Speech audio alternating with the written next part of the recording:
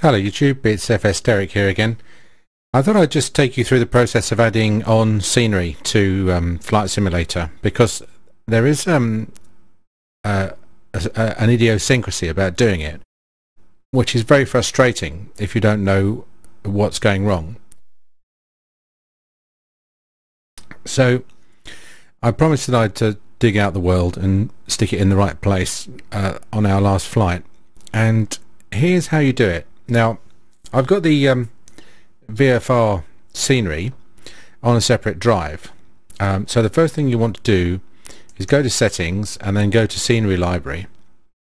Now you can see I've installed some scenery there already, and the scenery that I've got is organized. It basically came on 3 disks. So let's add an area, and I'm going to go to my recent items and navigate to where I know the scenery is. Now obviously on your disk it'll be, I mean, you may be able to install it automatically from your installation DVD or CD, but in my case I've got the 3 volumes copied onto my E drive, I think, in this case.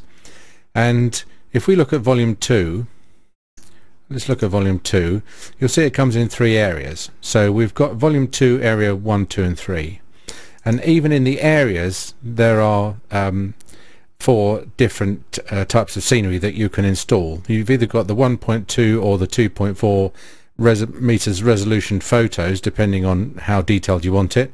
Then you've got a 2.4 meter night scenery and a 4.8 meter mesh, which is quite a small mesh.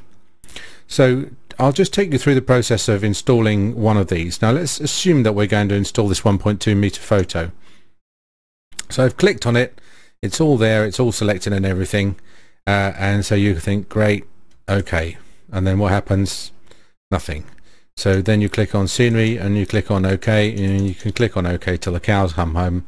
Nothing will happen, and that's because you have to do it in quite a strange way. Now I've clicked on the 1.2 meters photo directory, and I'm going to name this disk 2 area 1, and that's really because they're all going to end up with the area title 1.2 meters photo, so I need to know which one comes from which disk and which area. So this is disk 2 area 1 1.2 millimeter photo, and you click on OK, and once again you get taken through to the scenery thing and your directory vanishes. But it's not a problem, because the trick now is to click anywhere in the white space. So if I click there on the white space, you'll see that that's vanished, and in fact the disk 2 area 1 1.2 meter photo scenery has loaded with priority 1. So let me just take you through that again a couple of times, just to make sure that you've got that totally okay. So it's add area, navigate to I'm just going to recent items because I know it's stored one of the directories I was in recently. So I'm going to navigate up and then go back down to volume 2 area 1. And now I'm going to do the 2.4 millimeter night, 2.4 meter night scenery. So that's disk 2, area 1, 2.4 millimeter night. Click on OK, and then click somewhere in the white. One last time, add area. You might think that the scenery has to be in this add-on scenery subdirectory.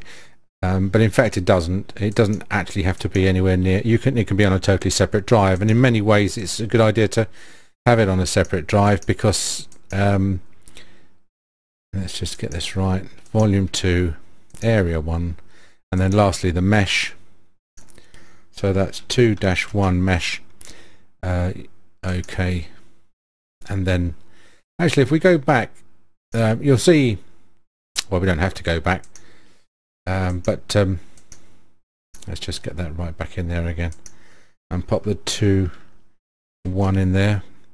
It says here cache this scenery or use this scenery directly. Now if you cache the scenery, what that means is that it'll read the scenery into memory rather than reading it from disk as it's required. Now that's faster, but obviously it requires a lot more memory. So if you're flying a lot in the southeast, for example, as we are, then I may well just ask it to cache the immediate local area. That's slightly different from another setting which I'll show you quickly. So we're going to click on that 4.8mm mesh and then somewhere in the white, and then here we are. So we've got the disk 2 area 1, and there's the mesh, the night scenery, and the 1.2mm photo scenery. Now this cache is a different cache. What that does is it says, as it says down the bottom here, when you start Microsoft Flight Simulator and it reads in scenery into the program, you can tell it to just remember what scenery it had loaded, and so when it closes down and it saves data, it will save the scenery data, so the next time when you load it up, it'll load up quicker because it'll know exactly what scenery you want loaded in. What you can do is you can tell it to empty the scenery cache on the exit, and what that will do is it'll just say, look, forget what scenery you had loaded, just go to the store and read it in again based on where you are.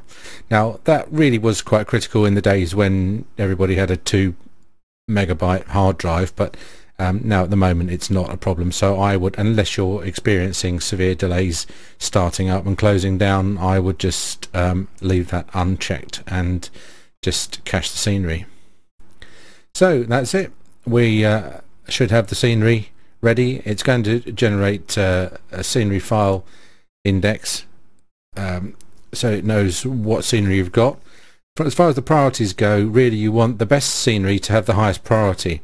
So if we go back to the scenery library there, you'll see the priority is 1.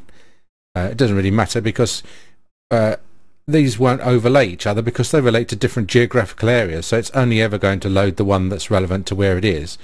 So it's only when you've got different sceneries that relate to the same geographical spot that where you're going to get into trouble as regards priority, and in that case you should have the best scenery on the top. That's with the lowest priority. So if you've got, for example, an airport, that should be priority 1, and then if you've got a local area scenery, then that should be priority 2, and then right at the bottom, underneath absolutely everything at all, is the default scenery, default terrain.